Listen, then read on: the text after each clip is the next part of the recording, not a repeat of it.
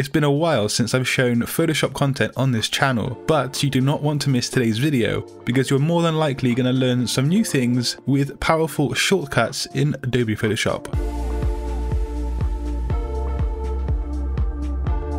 So the first shortcut today relates to a way that you can quickly adjust the opacity of a specific layer, and that's to a specific measurement. So if you guys press V and then a number from 0 to 9 on your keyboard, the opacity will change of your selected layer, as you can see here on my text.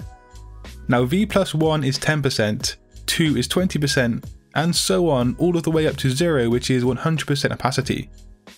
Now again, I'm going to select my image layer and show you how quickly and how easily you can change the opacity to increments of 10. Yeah, this is a really nifty way to be doing this. So that's the first shortcut. Let's move on to the next one. So staying with this image, let's quickly grab the clone stamp tool, which I'm sure most of you are probably familiar with.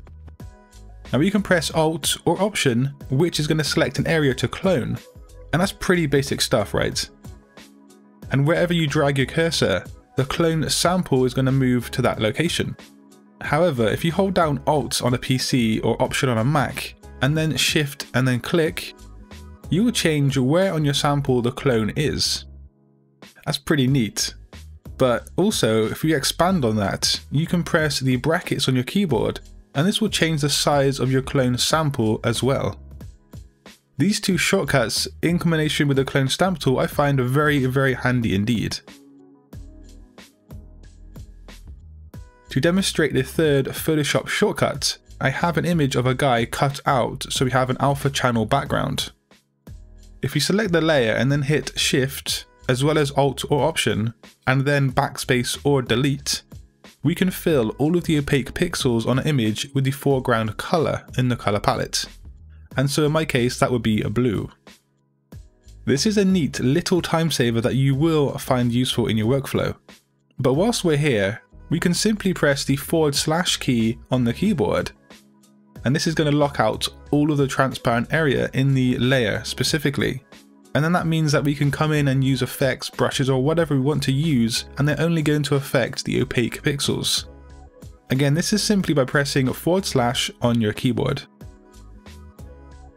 So let's stay with the brush tool for a moment, but this shortcut does work with most tools in Photoshop. Let's say I press B for the brush tool and I want to go and use it, but then I want to move the layer, and so I press V for the selection tool. And then I need to press B again to reselect the brush tool. However, if I simply just hold down V for the selection tool when using it, and then once I let go, Photoshop is going to revert back to my previous tool, which is the brush tool. Now this is a neat workflow time saver, and it does work with most tools.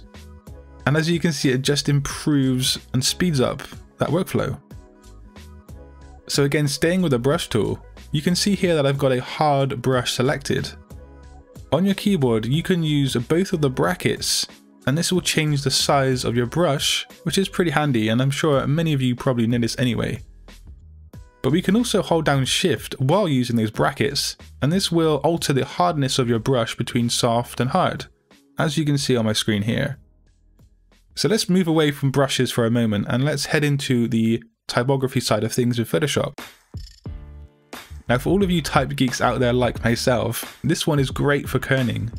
So in Adobe Photoshop, we can hold down the Alt or the Option key and then press the left and right arrows on the keyboard, and this is going to edit the kerning between two characters within your text. Of course, this is very useful for those of you who understand kerning and who wish to save time while manually making that kerning more visually appealing. I could probably spend ages and waste time just editing my kerning, which would render those shortcuts obsolete. But anyway, let's move on.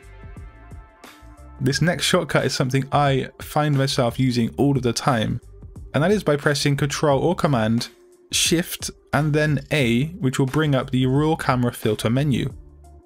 Now this is important to me because I use this menu so much in my workflow for editing images. The raw camera filter effects has such a wide set of options that can, help you with color grading, and it just improves an image very quickly. And so for me, it just seems logical to know the shortcut for this menu, and if you're like myself and you do use the raw camera options quite often, it probably will be useful for you too. Now I'm sure you've been there before, where you've selected something with a selection in Photoshop, and then you either accidentally deselect it, or you make some kind of weird error. Well, you can just press Command or Control with Shift and then D, and this will bring up your previous selection. There are so many Adobe Photoshop shortcuts, but these are just some of the ones you might not know and which I personally find very, very useful. Which one was your favourite? And if you want to learn something else about graphic design, do click a video on screen. And until next time guys, design your future today. Peace.